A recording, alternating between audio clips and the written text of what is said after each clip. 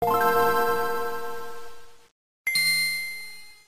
I want to talk a little bit about Pokemon Sword and Shield because today the review embargo has lifted. And no, not every review in the world that's going to come out for this game is coming out today. There'll be people that review it later. There'll be YouTubers and other people who get the game on launch on Friday that end up reviewing the game either over the weekend or next week or however long it takes them to complete the game and 100% or whatever they feel like they need to do in order to review the game.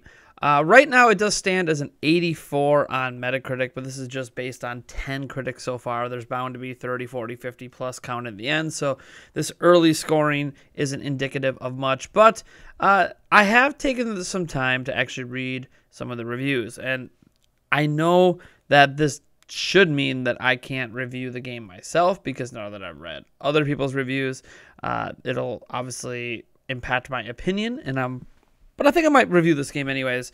Down the line, it's going to be a little bit. It's not going to be anytime soon. We're talking, early 2020 or something that I might finally throw out a review of Pokemon Sword and Pokemon Shield. But I was just kind of glancing through these reviews because I'm curious what they say. Like, what about it makes it like? Why is IGN giving this game a 93? Whereas Nintendo Life's giving it an 80, whereas Daily Star's giving it a 60.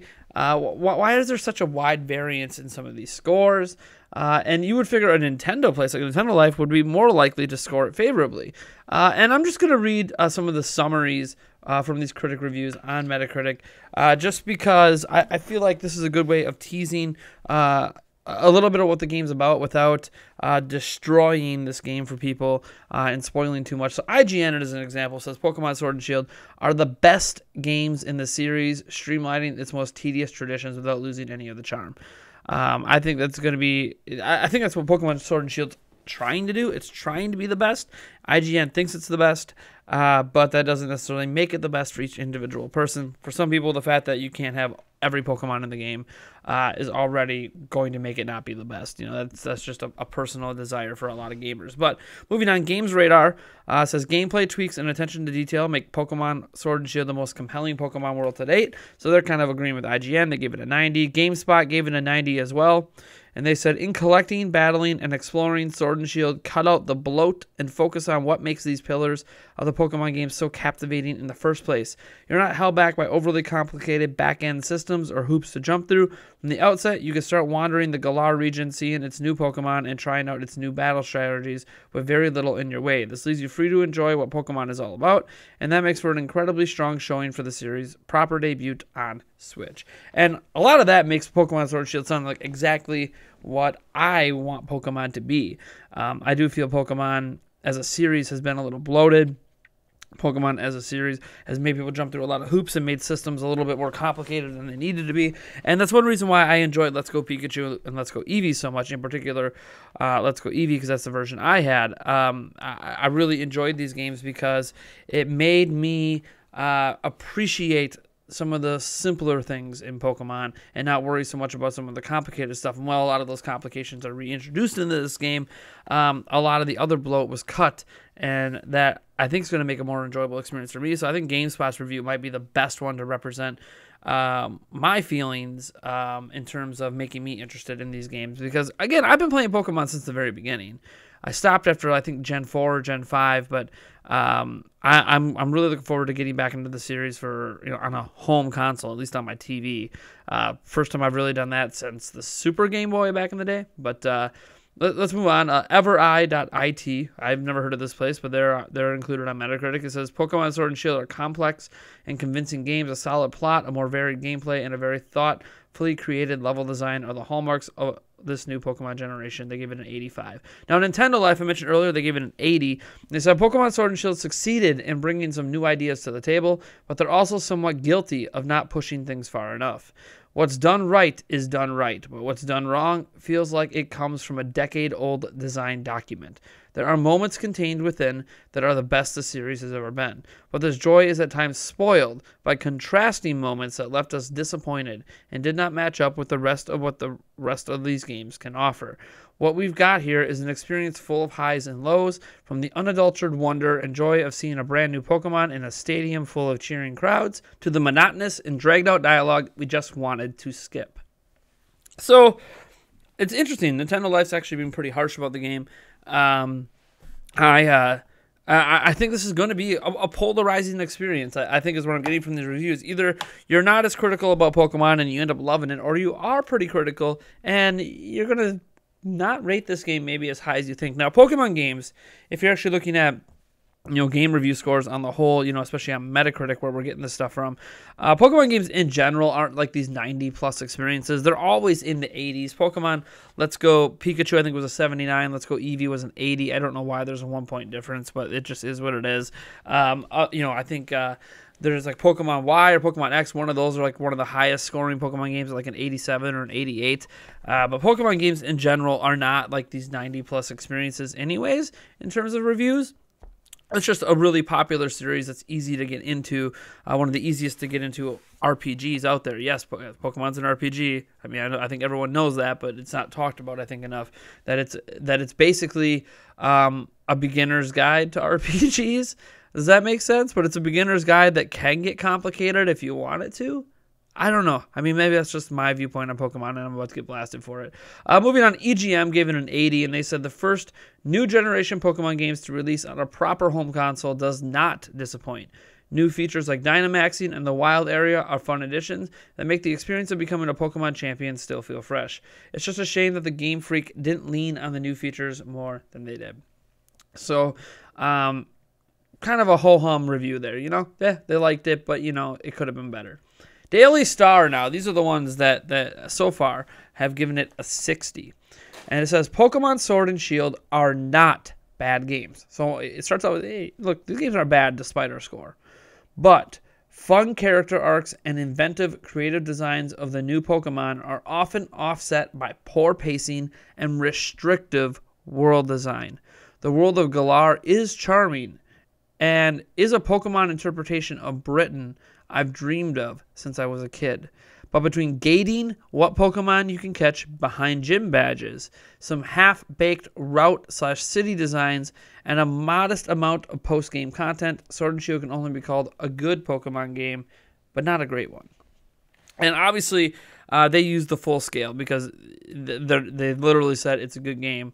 But they gave it a 60, and for a lot of people, 60 is like everybody panic. But some people actually use the full scale and mean the full scale. It's not that anything that's not an 80 or a 90 is a bad game. So I just find it very interesting going through those reviews, and there's more. And there's going to be more cropping up throughout the day. You're going to probably see plenty of YouTubers as well coming out with their reviews. And I got to say that. Setting aside all of the Game Freak BS, we've had a lot of criticism over the Pokedex. We've had a lot of criticism at times over the art direction or some of the animations. We've also had a lot of concern over Game Freak employees being upset, maybe not being upset. The Thank You Game Freak movement, and the Thank You Game Freak movement actually getting mocked in a lot of ways because people think it's hilarious that fans need to thank a company for making them rich, because that's what fans did, is we made Game Freak, the Pokemon company, and everyone else rich. People wondered if they should be mad at Nintendo. People wondered if they should be mad at the Pokemon company or mad at Game Freak, or if we should even be mad at all. Maybe we should just wait till the games come out, judge the games on their own merit. We're so focused on all these things when none of us have actually played the games to know if it's worth cutting Pokemon and all this stuff. Like, it's a lot of give and take, and Pokemon is just a polarizing franchise. It just is. When I have spoken out against Pokemon in the past, when I say spoken out against, I'm talking about why I fell out of love with Pokemon, which I'm not even 100% sure exactly what did it. And how much I love Let's Go Pikachu and Let's Go Eevee. I don't know if you guys remember, last year I was praising Let's Go Pikachu and Let's Go Eevee heading into launch, and I praised it after playing it, and people were blasting me. Pokemon fans were blasting me for my love of the Let's Go games. And it just felt so strange to be attacked in so many ways by Pokemon fans. And then to watch these Pokemon fans turn around and be like, oh, well, Gen 8's coming, and then attacking Gen 8 before it even gets here. It does feel weird. It feels like the Pokemon fan base is a little fickle. Now, this isn't everyone, of course. A lot of you guys out there, a lot of you Pokemon fans that are patiently waiting for your favorite reviewer to get the review out, or are picking this game up day one. You bought the Switch Lite bundle, or whatever the case might be.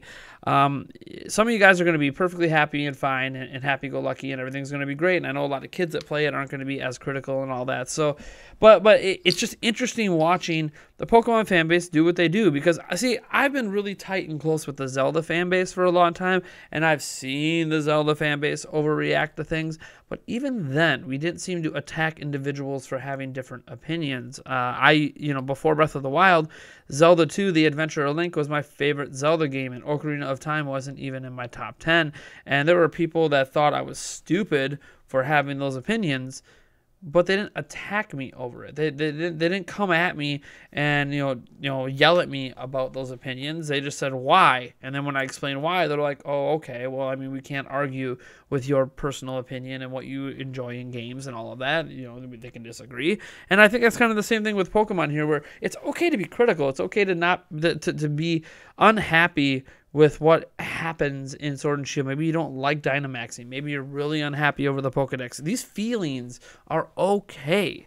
But what's also okay is for people to not care about that stuff and to love the game. And I think what ends up happening is you see a clashing of personalities, and this is the internet, and the negative side of everything always seems to get amplified over the positive side. So I want to kind of give a little positive spin on this as we head into the launch of Pokemon Sword and Shield, and that is that these games are going to sell extremely well. These games are going to make a lot of people happy. For a lot of us, this will be our first time seeing most of these Pokemon, including the new ones, of course, in HD, because there hasn't been every single Pokemon in HD before. So that's going to be really exciting in that of itself. I guess if you count, actually, no, there hasn't been every single Pokemon, because I was going to say even Pokemon Let's Go Pikachu, Let's Go Eevee, or I really should say even that game plus the Pokemon Let's Go, the phone app doesn't really have every Pokemon. And I know this one doesn't have every Pokemon either. Oh my God, don't remind me. But it's going to have a lot, like 400 Pokemon or whatever it is in HD. It's going to be glorious. We get to fight in stadiums. We get to do a lot of crazy things. And I think that a lot of us are going to come away pretty happy with these games, including myself. Because after all, this is the first true generation of Pokemon I'm deep diving in, really since Gen 4. And I am looking forward to either falling in love with Pokemon all over again, and this is the game that does it, although I really did enjoy Let's Go, but it was Gen 1, and I've been called the Gen 1er before. Or I'm going to, end up not liking the game and maybe figure out what it is about Pokemon that doesn't click with me anymore. Either way, I'm looking really forward to playing this game. I'm not sure which version I'm going to get yet. Probably leaning towards Shield because it's blue, and blue is my favorite color, but we'll see. If Eric ends up picking up Shield, then I'll probably get Sword. And I look forward to having a deeper conversation about Pokemon on a future podcast episode. Got some ideas for the podcast coming up, but we'll get into that another day. Anyways, thank you guys so much for tuning in. Hopefully you enjoyed this and you're enjoying all the reviews popping up around the internet. And I look forward to talking more Pokemon with you guys once I get a chance to go hands-on with it, hopefully sometime in December. All right, folks. Subscribe for more content, and I'll catch you in the next video.